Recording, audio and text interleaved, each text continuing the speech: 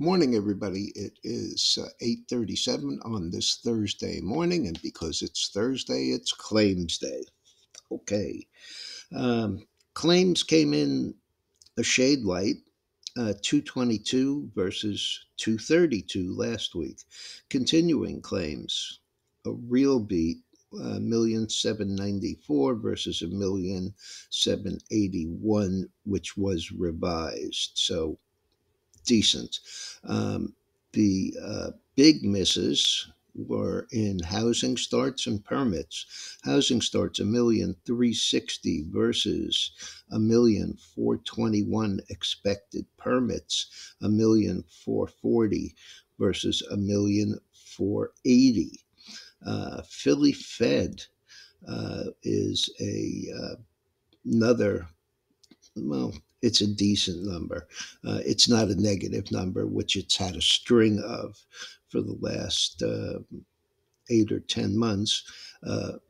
It's 4.5 versus an expectation of 8. So while it's still a miss, it's certainly not by much, and it is still in the positive.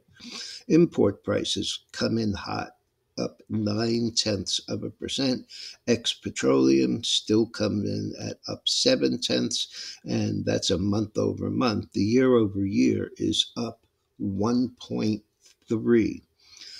Export prices are up 0.5 versus up 0.2, and the year over year number there is down 1 versus down 1. Um, if these sound kind of boring, you can count on the fact that they are. Literally, there has been just about no change whatsoever in the futures. Before the numbers, we were up 36. Currently, we're up 27 in the Dow. In the NASDAQ, we were up 30. Now we're up 14. And in the S&P, we were up 7. Now we're up a shade under 3.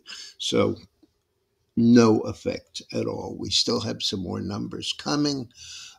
We'll have at 9:15 industrial production and capacity utilization, and at 10:30 we have the nat gas inventories. The corporate news is simple, a whole bunch of beats. Walmart beat, it's up 5.6% at 63.81. Cisco last night beat 51.18, that's up $1.51, and they had decent guidance. Uh, JD.com beat, Baidu beat, John Deere also a beat of 67 cents, beats on revenues, and provides guidance. And the stock is 393. That's down 21 or 5.1%. AT&T, some merger deal, stock is unchanged. Chubb, CB, a name we don't hear a lot about. It's an insurance company, I believe. And Berkshire Hathaway discloses a new large position in Chubb. Berkshire Hathaway is so heavy into insurance, I just don't know. Okay, Silverbow, SBOW, is 35.74. That's up $3.39 or 10%. It's being acquired by Crescent Energy. That's CRGY. Shareholders will get 3.125 shares of Crescent. Um, and if you want, there'll be an option to take cash, all or a portion in cash, and the value there is about $38. So that's pretty much pegged in this area. Chart on the screen is the silver, another higher high, higher low. Huge move yesterday.